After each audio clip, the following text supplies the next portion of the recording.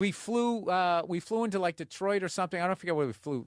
Maybe Chicago or something like that. Yeah. And then we took like this little plane there. Yeah.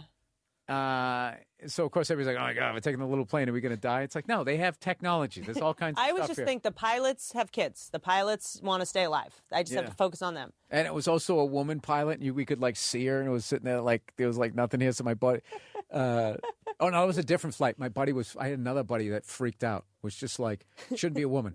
Women should not be fucking pilots. I was like, dude, they've probably went through extra bullshit. That's what I'm saying. They have to be twice as good. I hope. Yes. But with all this bitching on social media, they might have been pressured into a hire, which I've seen in sports. I see. Well, they'll push someone into the broadcast booth before they're fucking ready to be like, see, we have a vagina. That's what I'm trying to tell people about female president. The worst thing that could happen is someone that's not ready does it. They go, see?